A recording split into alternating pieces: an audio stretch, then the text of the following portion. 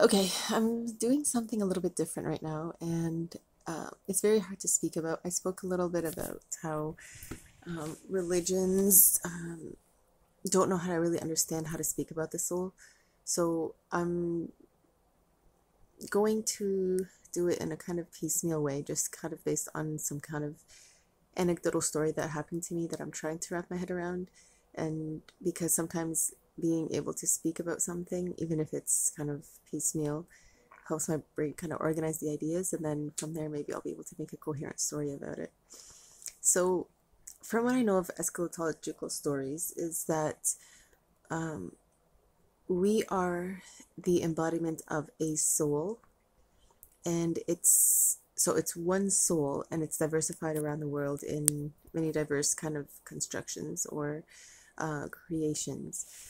So, if God promises in the Quran, for example, that everyone will be saved who believes in oneness and tries to say that or understand how to live that sincerely. So, there's no saying that that state of mind and that sort of resonance that you witness remains with you for your entire lifetime. And that's basically God's mercy in a way, because grappling with the zeitgeist and with your society and with life and work, we kind of don't have that time to embellish what that meaning could become, right? Like, how do I live spiritually and with integrity and with aligning with how I understand the universe if I haven't done the work to try to understand that because I didn't have the time to, and because I kind of take for granted that I'm born into this family that reveres this way of life but hasn't really studied it in any kind of depth to keep it correct practice. So they're orthodox by trying to understand that we want the doctrine to remain in our family, but we haven't evolved with it in any kind of contemporary way. So the spirit of it has kind of dissolved out, which is the practice of remaining spiritual and finding ways in the universe to maintain a sort of compassionate understanding of how to live with each other. And all that remains is just the doctrine, which is follow these rules and follow these precepts and don't step outside of that. So trying to live that existence in a contemporary world right now that's postmodern is it's just going to look so dry. Nobody's going to want to actually remain in that kind of mindset or mind frame. So how would you resolve to these people who don't know how to identify that yet, that you need to change the way you're thinking about your context, while assuming that just because you said or you witnessed something that's true, that it will be enough to save you in a large way, right? So this is going back to hierarchies and how people who struggle the most tend to have a higher degree of recognition with God. So there are degrees of excellence with God. It's not to say that people are elitists in being able to identify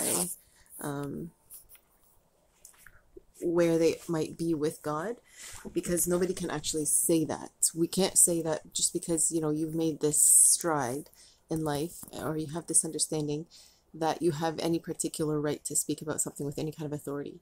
This is something that God gives to people, and we don't know what that community actually ends up being or who they represent or where they come from. So it's actually tends to be counterintuitive. And that's what we know of the time of the prophet, is that the community in Medina that was Jewish, they were studying and trying to understand, like, what are the characteristics that we need to look for in the next prophet that kind of arrives. And they didn't think that it would come from an Arab, I think, from an Arab community. So they struggled with that zeitgeist. Like, they already have an idea in their mind that when someone actually did arrive to almost confirm what they're looking for and what they're trying to understand is going to be something to believe in, they couldn't kind of make that mind shift to jump into, oh, well, maybe we understood it wrong and this is who we're looking for. Some did from the Jewish community embrace his way of life and accepted him. Others did not, and some of them became hypocrites, trying to understand, like, if I'm on this side and then they go on the other side. And that was a community that ended up being treacherous. And so the prophet didn't know how to judge them as himself. So in one of the scuffles, I think it was the Battle of the Trench, he actually recruited someone from within their community and said, how would you treat this treachery?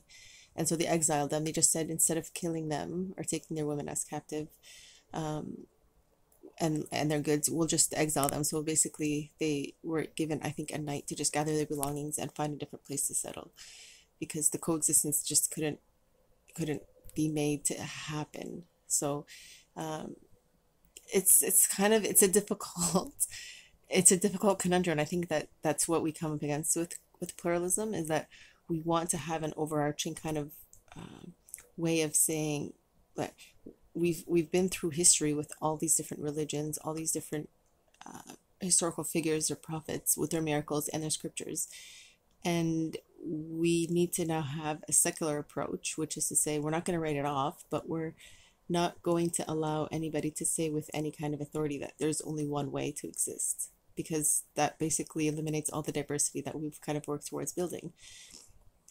So back to the point of, I mean, how do people who were from, for example, that Jewish community or current day Muslim community, who were born into a Muslim tradition, but they don't do any of the methodologies that, or they don't follow any of the methodologies that sort of keep them understanding what the faith and the doctrine is, and then how to evolve with it, and how to maintain a spiritual path without feeling like you have to be self-righteous about it or promote yourself in any way as, you know, our book is the correct one, and kind of go about it in that rhetoric. So I want to say that I want to integrate the Christian belief of believing in Jesus will save you. So what we know in the Muslim tradition is that he is the Spirit of God, and even though he was in a corporal body, God raised his spirit, and in so doing allowed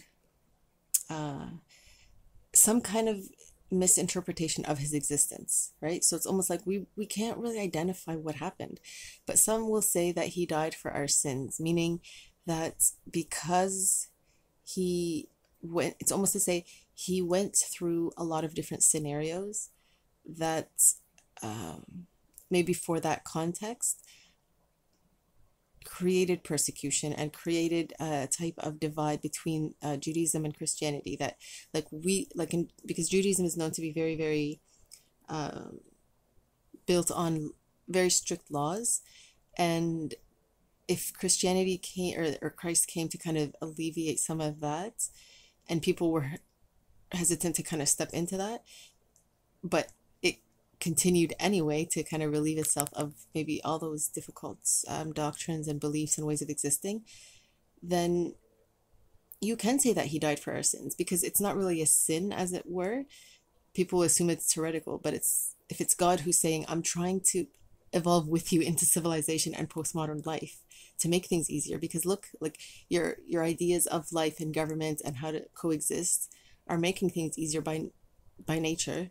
So why not let go of the doctrine? Like, you don't need all of it. All you need is a spiritual idea of the universe, how to maintain that throughout life while going to work and living your life, and allowing your family to kind of try out different identities, and then try to also almost like cooperate with other people from other cultures, right? So if God's, it's almost like sometimes the argumentation is, why won't God come and talk to us?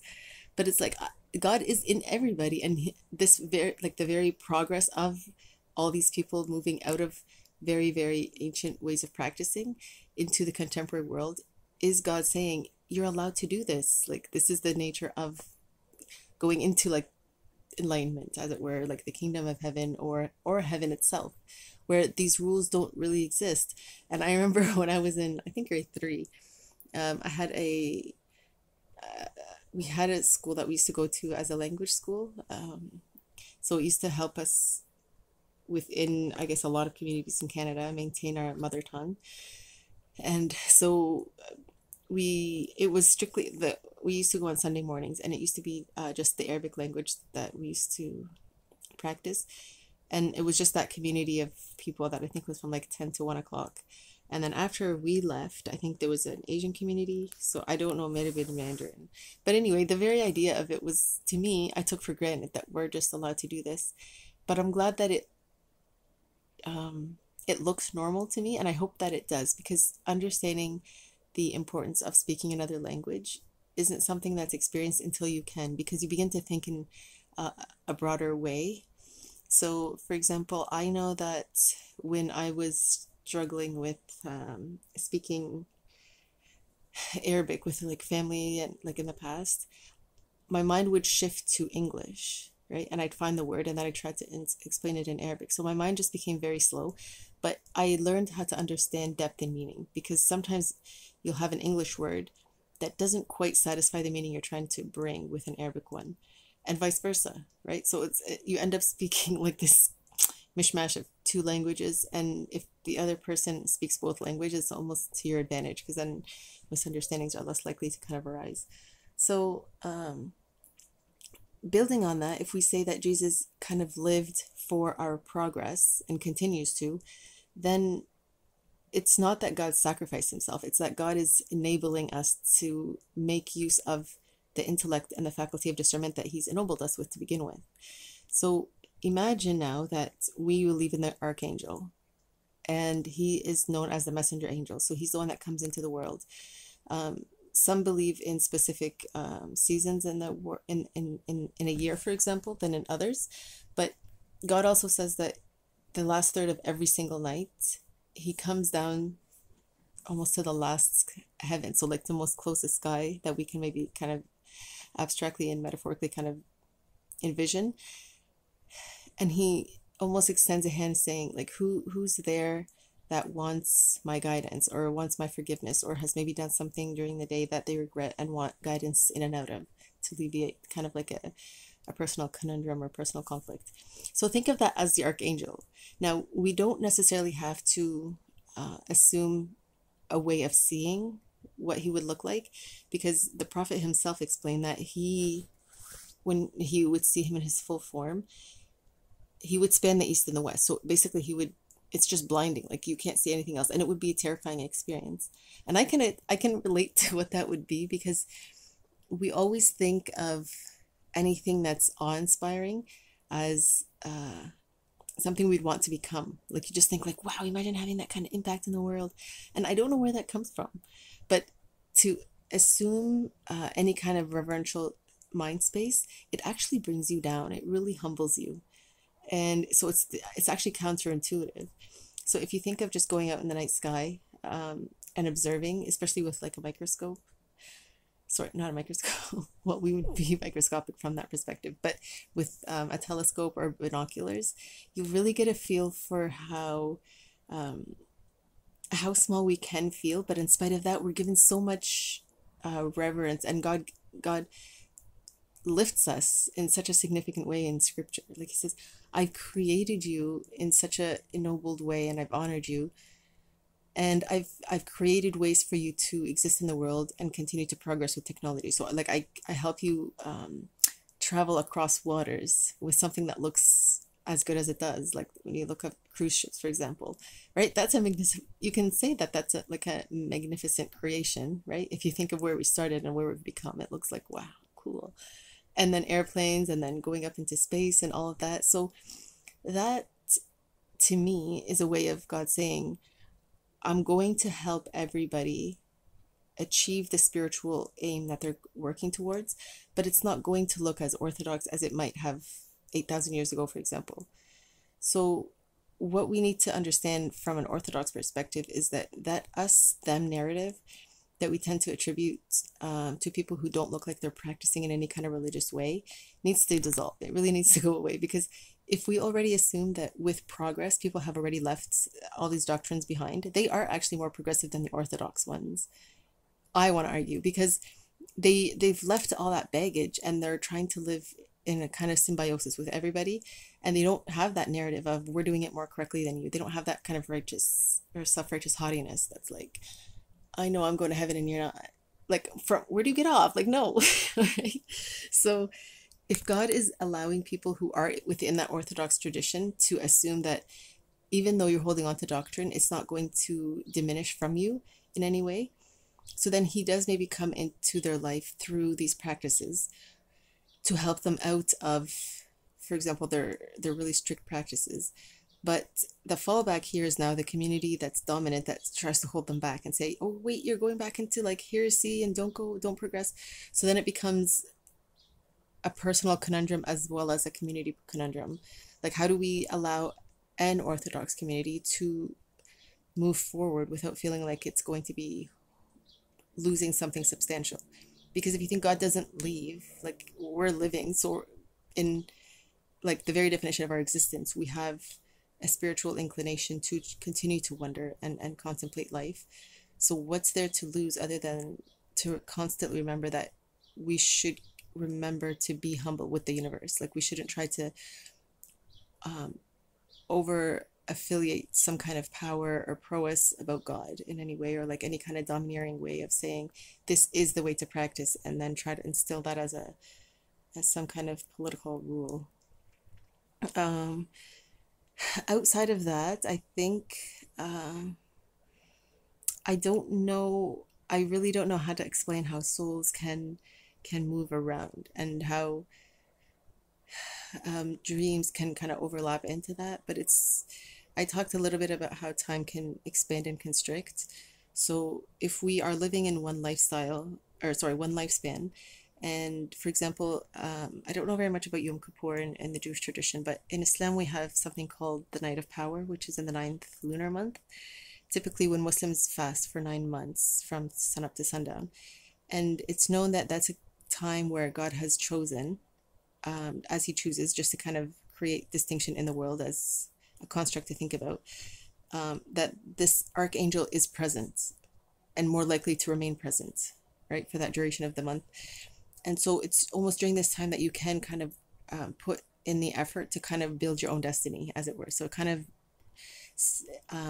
almost assuming that because there's a likelihood that my prayers will be answered, or that my ideas will align with some inspiration, then why don't I put the extra effort to kind of build that into my life, even if it is just for that month. So I want to suggest that that spirit, it can visit, like it can almost visit different consciousness. So if we think when we sleep, where does our soul go? Imagine it does go to that spirit, that archangel, and it just, all the souls kind of just hang out there because they're already longing for that. And the more you long for something, the more you find yourself there. It's like a way of manifesting, as it is. So from that regard, there's no way of saying that your soul is actually going to come back to your body as that original soul. You'd actually want it to change, because now you're trying to align with a different worldview and a different meaning. So maybe that's what I think it's called astral progression. I don't know, but anyway, in Doctor Strange, the concept of it is kind of illustrated, where there's a spirit in us that can leave and come back, and we have no way of controlling that unless we start to, I mean, it is almost a passive understanding of it, but trying to create a conscious understanding of, I want to build a goal around reaching some kind of metaphysical understanding, and then build my life around that, and I want guidance, and you're kind of asking the universe for that, then it comes to you. The inspiration just arrives.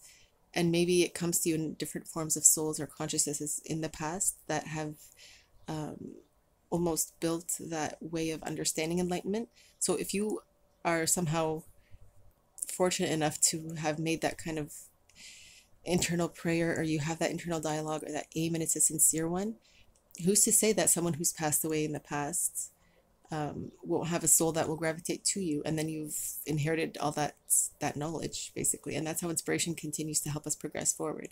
And in a way, it's almost hopeful that it doesn't always contain itself within Orthodox traditions, and that it's diversified around the world. It's not really concentrated anywhere. And that does go back to the routinization of charisma, is that you never know what idea gets picked up by a significant population that tends to be influential, and how it just finds a way of existing in the world and maintaining some kind of following until it kind of dies off, and then it continues somewhere else. So it's almost to expect that there are going to be maladaptive ways of thinking without really understanding why it's considered maladaptive, right? Because if you're looking from a lens of postmodernism, it may not be. It may be, oh, this idea really resonates with how we're trying to move forward with pluralism, so we're going to hold on to this and maybe gradually allow the ideas in orthodoxy, because they might have a very difficult time accepting this. And vice versa. Sometimes if it emanates from within an Orthodox tradition, everyone on the outside, for example, might say, to what degree, if we adapt this, are you going to want to kind of take ownership of it and not allow us to kind of make some kind of creative idea around it? So it is a way of trying to coexist without assuming rightful ownership, because that does go into kind of theocracy, where it's the rule of God and someone assumes that I am more rightly inspired than anybody else, when it's supposed to humble you. It's supposed to allow you to be grateful that you have this opportunity in this moment to be someone who's like a recipient of this inspiration and to make an impact in the world that's supposed to help the human race kind of progress in a more pluralistic and kind of helpful way of coexisting. So I think that's where we are right now. The videos that I did are, I think I'm coming to an end with them. I stopped with poetry just to kind of let whoever might have been following kind of make their own methodology, as it were, for how they would want to interpret anything that's kind of new and open to interpretation. And then I'm going to go into scripture and just wonder about oneness and all the different chapters that talk about that. Because if we have that as a foundation, we're already more susceptible to not wanting to prove ourselves, as it were, to anybody. Like, I don't have to meet your list of requirements for being Muslim or being Christian or being Jewish. Like, and that's the narration we know. If you say, I believe in oneness in a sincere way, then you're saved, and you're just going to start to align in a kind of compassionate way that is inclusive rather than exclusive, and trying to weed people out as though, some are better than others. It's not really the way to live, and it's not the way the prophet lived. He was always trying to make excuses for allowing diversity of behavior to exist without saying that the religion will say it's not okay. So keep that in mind, and I think you'll enjoy this kind of new lens that you can view the world with. And then yourself, if you're a postmodernist or if you're a secular person and maybe aren't sure how to identify with certain religions but want to maintain something that has to do closer with an orthodox tradition that can be viewed from a postmodern lens, so almost creating your own unique identity while not completely dismissing what tradition was maybe 2,000 years ago or before that.